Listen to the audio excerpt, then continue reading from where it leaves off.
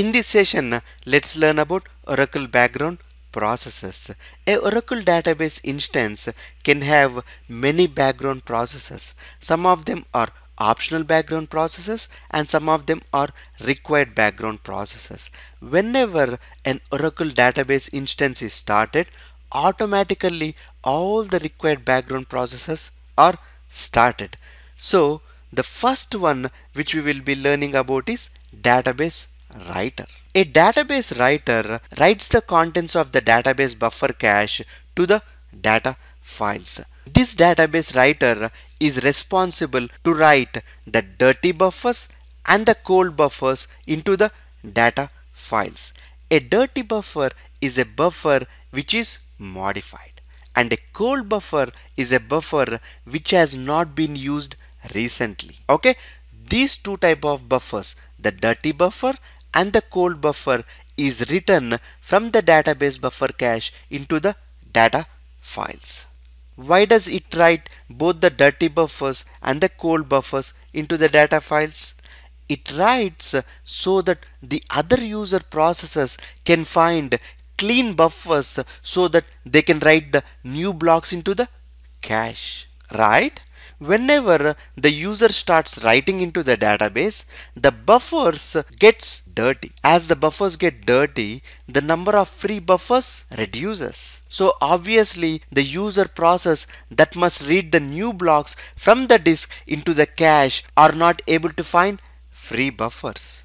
So that is why the database writer manages in such a way that the user processes can always find free buffers. Okay? There is a least recently used algorithm which helps this database writer process. This least recently used algorithm identifies which are the blocks which are frequently used and the blocks which are not frequently used. So obviously the database writer writes all the blocks which are not frequently used or not recently used and keeps all the blocks which are frequently used in the database buffer cache. Okay, by doing this, the overall performance of the database is improved. Okay, normally one database writer process is enough, but if your database performs lot of write operations, then obviously you can configure additional process.